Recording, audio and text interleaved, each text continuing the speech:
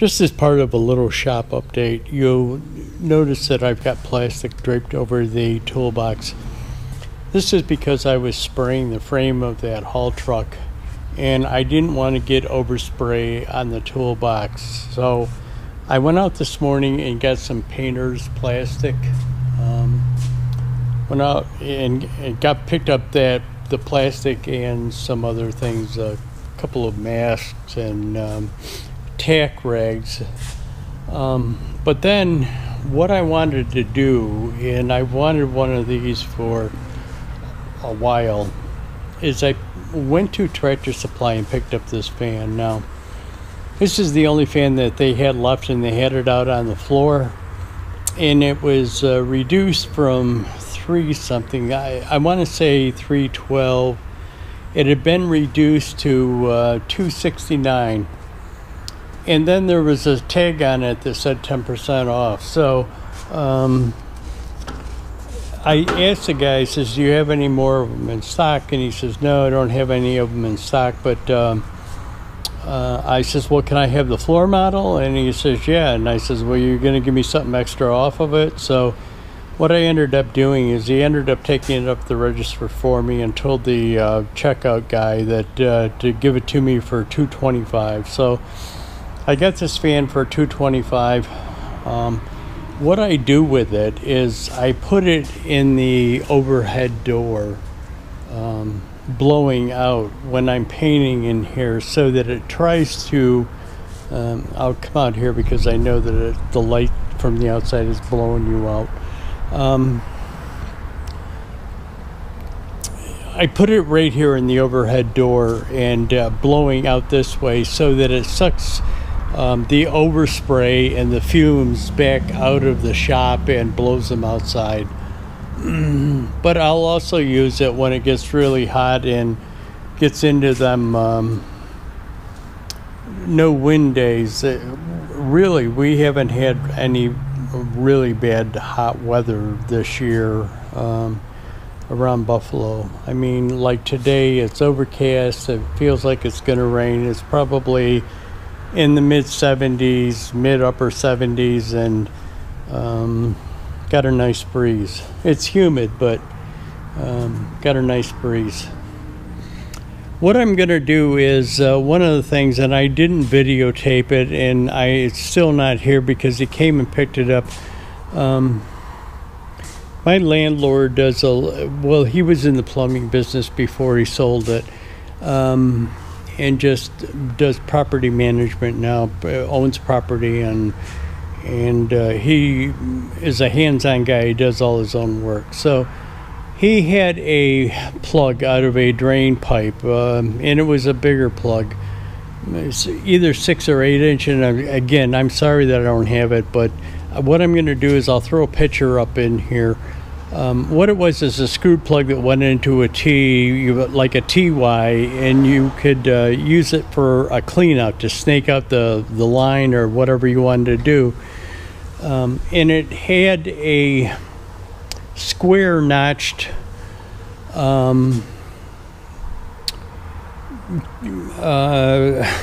don't know what to call it, a square notched recessed port that you use to unscrew it out of the thing, and he didn't have anything to fit it. He had adapter wrenches, let's call them, to fit smaller size plugs, plastic plugs, but he didn't have one for this, a 6 or 8 inch plug. And again, I'll throw a picture of it up in here. I just made this wrench out of angle iron, and I had a piece of hex stock laying around, 7/8 hex stock, and I put that on the top so that he could use it for a wrench. But anyways, so I've got that going on. I've also, this is on a Wednesday, next week I am going to be making a haul to Maine, Portland, Maine, a forklift truck I've got to take up to Portland, Maine. But I'll bring you back for other things. It's part of the shop update. This is over by the haul truck, and if you walked into the front of my shop, this would be the left-hand side, and it's a bay because there's a column right there. So the column is, you're looking at it now to the right-hand side, but now it will be the left-hand side of the column. There's only 2 light fixtures in this entire bay. One over here, 8-foot fixture, and I don't know whether you can see at the end of that, above the end of that rack, the far end of that rack, there's a 8-foot light fixture. No, that might be 4-foot bulbs in that doubled up.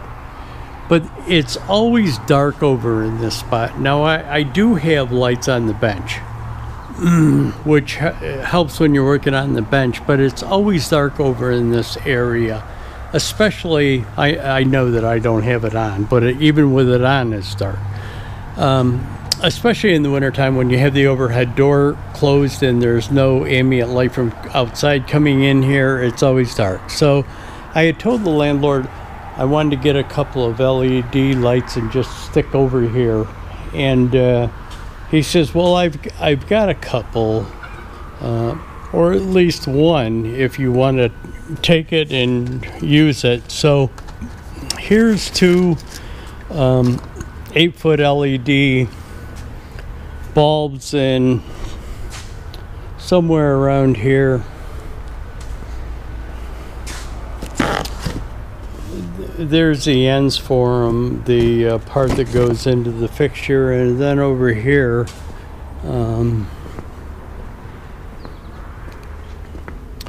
is a fixture. He had a fixture laying around and he had already taken the ballast out of it. Now with these LED, with those tube type LED lights, if you convert an old fluorescent fixture, you have to take the ballast out and just wire it for 110. So what I'm going to do is I'm going to rewire this fixture, put those bulbs in there, and put that light up over in that corner. Now, for the time being, I'm going to wire it up in conjunction with that light until I see what this thing puts out. The bulbs really don't tell you how many lumas they put out, so I'm not really sure of how good this fixture is going to be, but I'll bring you back when I do it. What I did is I rewired this light fixture. Now I only rewired it temporarily as far as a cord goes, so that I can just plug it into an extension cord.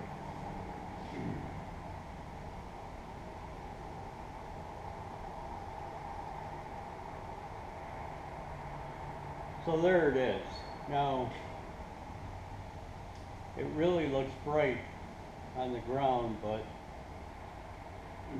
we'll see what it does up in the air.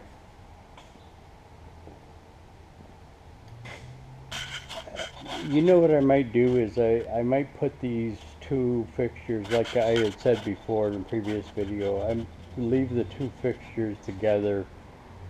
I mean, I'll separate them by a little bit, but basically keep them kind of together, or both of them wired up at the same, so that I get more light. I'm out here behind the shop. It's a Sunday. What I did is I just pulled this trailer around here using the forklift truck and that trailer adapter that I built for the forklift truck.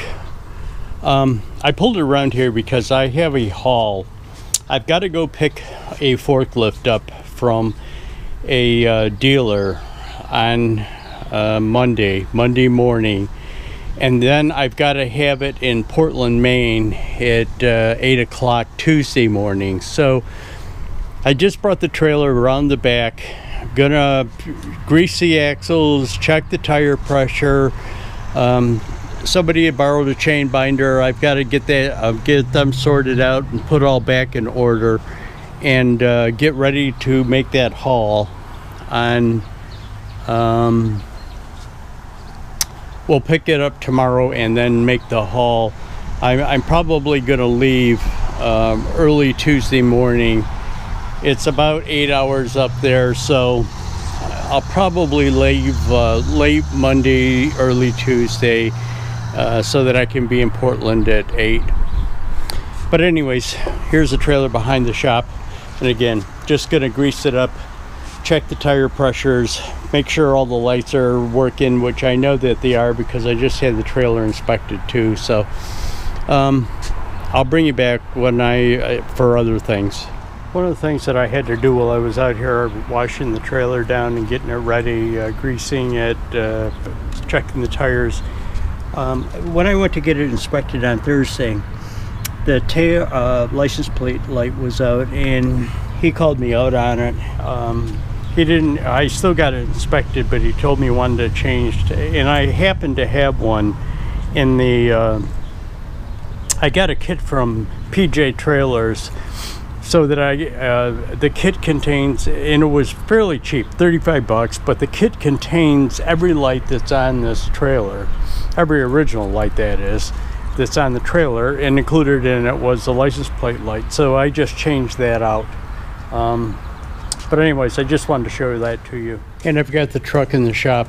The truck is fairly clean, but I want to clean the inside out. Emma was in there and opening toy packages that she got at Five Below, but I need to clean the inside out, and I'll probably wash it again before I leave tomorrow. I'm gonna do a little test shoot here. This has got the door closed, the light is off. The regular lights are on, but the light up above is off. Let me go turn that that light on.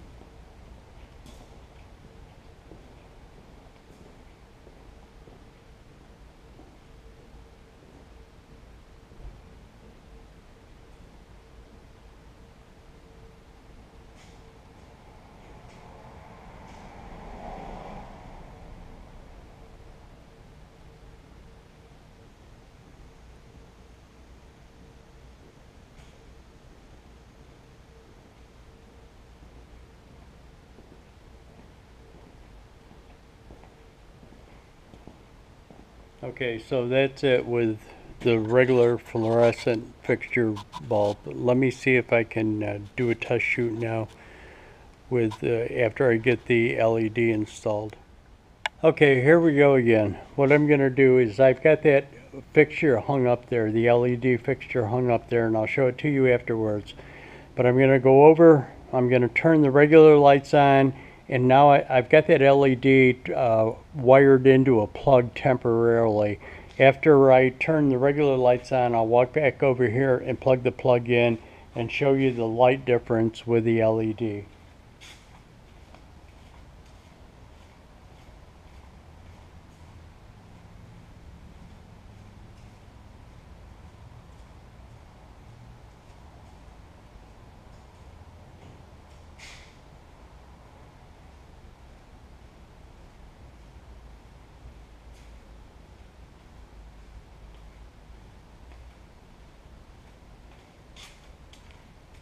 Okay, there we are with the regular fluorescent fixture on.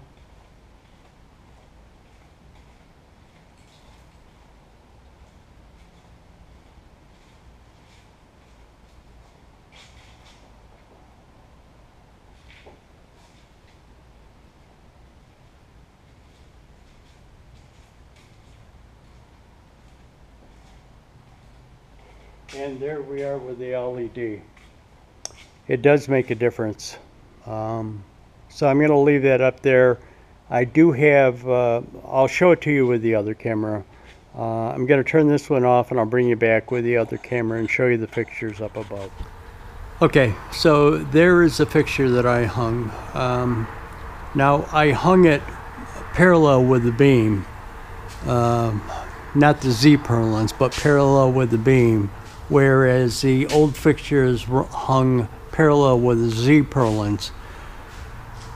What I'm going to do is take that old fixture and put it over towards the center and hang it the way that I've got it hung over here. So it'll probably start on the Z purlin that it's on right now and run lengthwise along this way over to this Z purlin, and I'll hang it probably down farther so that it's at probably the same level as that LED fixture that I hung.